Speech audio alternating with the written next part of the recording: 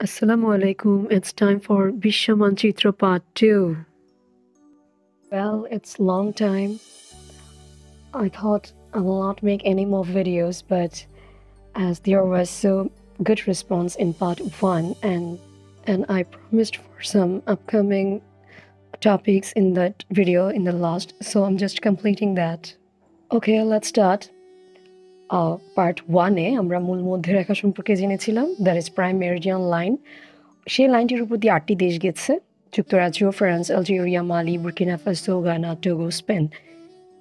এখন আমরা জানব এই মূল মধ্যরেখাটা আমরা তখন জেনেছি সেটা হচ্ছে 0 ডিগ্রি, যেটি পৃথিবীকে সমান 2 ভাগে বিভক্ত করে, এবং এটি একটি দ্রাঘিমা রেখা।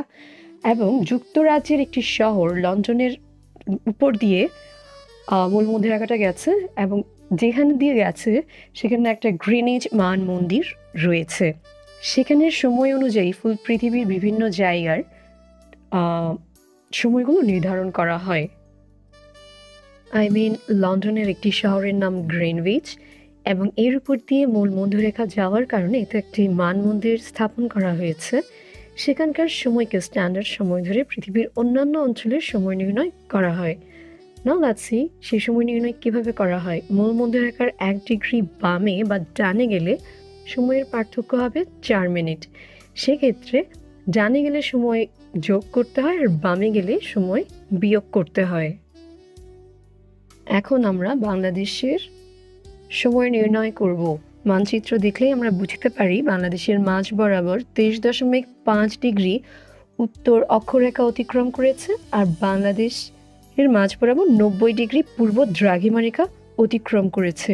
সময় নির্ণয়ের ক্ষেত্রে যেহেতু আমরা অক্ষরেখা নিয়ে কাজ করি না, so let it keep aside. এবং দ্রাঘিমা রেখা হিসেব করলে আমরা জানি যে 1 ডিগ্রির জন্য সময়ের পার্থক্য হয় 4 মিনিট। তাহলে 90 ডিগ্রির জন্য সময়ের পার্থক্য হয় 90 গুণ 4 ইজ ইকুয়ালস টু 360 ডিগ্রি।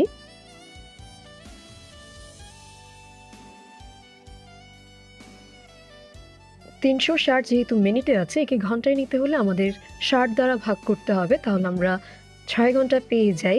এবং আমরা যেহেতু জানি যে মূল মধ্যরেখার ডানে গেলে তাকে যোগ করতে হবে, তাই আমাদের বাংলাদেশের সময় হবে ইউটিসি প্লাস 6। আর ইউটিসি শব্দের অর্থ ইউনিভার্সাল টাইম কোঅর্ডিনেটেড, যেটা আগে জিএমটি ছিল, অর্থাৎ গ্রিনউইচ মেইন টাইম। ওয়েল, এভাবে তাহলে আমরা দ্রাঘিমা রেখা কত ডিগ্রি অক্ষরেখায় আছে সেটির মাধ্যমে পৃথিবীর যে কোনো দেশের সময় কত সেটা ইজিলি বের করতে পারবো। Now let's see for 90 degree West. এই পয়েন্টটা যদি আমি বের করতে চাই তাহলে এক্স্যাক্টলি 90 into 4 আমার 6 আওয়ার্স আসবে, এবং বাংলাদেশেরটা আমরা ইস্টে পেয়েছিলাম 6 আওয়ার্স, তাহলে ইন টোটাল 12 আওয়ার্স। আমি কি কোনো টাস্ক রেখে যাব? সেটা হতে পারে 60 ডিগ্রি ওয়েস্টে কত আসতে পারে। You can do that and tell me, isn't it interesting?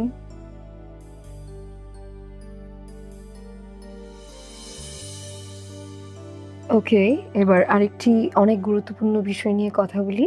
সেটি হচ্ছে পৃথিবীর গুরুত্বপূর্ণ অক্ষরেখা এবং দ্রাঘিমা রেখা যে বিন্দুগুলোতে ছেদ করেছে, এর মধ্যে বাংলাদেশ পৃথিবীর একমাত্র দেশ যেখানে স্থলভাগে দ্রাঘিমা ও অক্ষরেখা ছেদ করেছে, এবং সেটি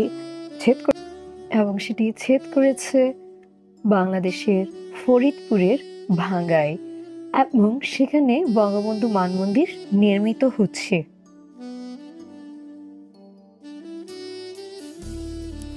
এবার আমাদের শেখার গুরুত্বপূর্ণ বিষয়টি হচ্ছে মানচিত্র অধ্যয়ন কৌশল, অর্থাৎ কিভাবে করে আমরা মানচিত্রের উপর একটা ভালো ধারণা পেতে পারি।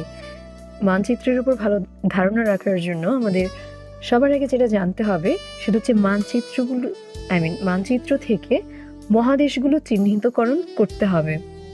সেকেন্ডলি, মহাদেশগুলো চিহ্নিত করার পর আমরা মহাসাগরগুলো চিহ্নিত করব, এবং মহাসাগরগুলো চিহ্নিত করার পর সাগরগুলো চিহ্নিত করব।